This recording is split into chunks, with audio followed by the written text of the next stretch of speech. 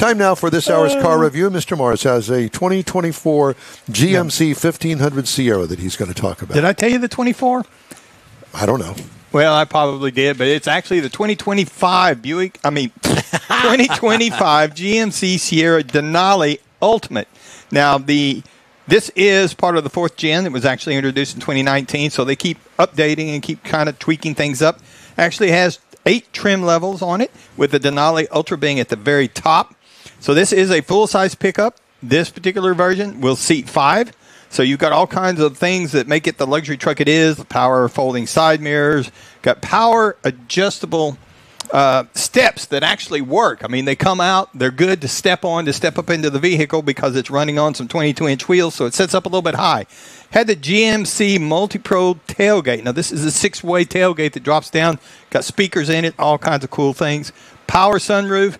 Power rear glass that opens up and closes. But when you get inside of it, just whenever you really find the luxury, leather seating surfaces, the front seats are vented. The front seats and the rear seat outer settings are heated. The front seats also have massage settings on them. And the rear seat is a 60/40 folding rear seat that's got under-seat storage built into it. It's part of a package that you can add on to this vehicle. Now, we had a 13.4-inch diagonal screen in the center stack there that makes it very easy to see things, understand what you're doing and stuff. Some of the buttons are kind of small. You got to kind of look for them, but with that big screen, makes things a lot easier. The driver has a 12.3-inch display in front of him that we used to call a gauge package, but there's also a 15-inch diagonal heads-up display. Now, this is plenty of stuff up there in the windshield that you can set up and you can use, and it has the rear camera mirror on it. I've come to love that thing a whole lot because of the way the width, how big a view you can get out of that. Those are cool.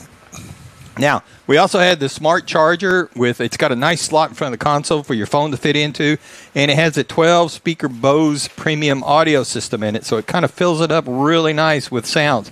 Now, under the hood, we had the 6.2-liter V8. Love this engine, 420 horsepower, 460 pound-feet of torque.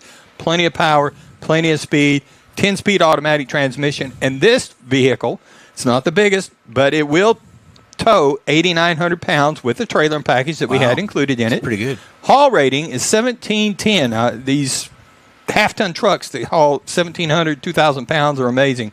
Curb weight on this thing is 5,350, so it's a nice, big, heavy truck. EPA says in the city you should be looking for 15 miles to the gallon, Highway 19, combined 16. Now, GMC does recommend premium fuel for this particular engine. I got 19.6 over 138.9 miles. Not bad. So most of mine was out on the highway, but I'll take it all day long. We also had the Denali adaptive suspension. So it almost makes you feel like, just going down the highway, almost makes you feel like you're no longer in a truck. It's very nice. Got plenty of quiet glass and insulation in it. So when you turn up the audio, you can drown out any road noise that you got. Now, a base model for a Sierra is $45,995. Wow. But a base trim for the Denali is $67,395. Our MSRP, with a few options that we had, and it is the top-of-the-line Ultimate, $86,805 for this full-size truck. Hubba. But now, if you want to look for something to compare it to, of course, you got to look at the Ford F-150, the 2025. For example, the STX. Based on its $42,915 compared to the $45,995 for the GMC. Silverado 2025 1500 crew cab $42,700.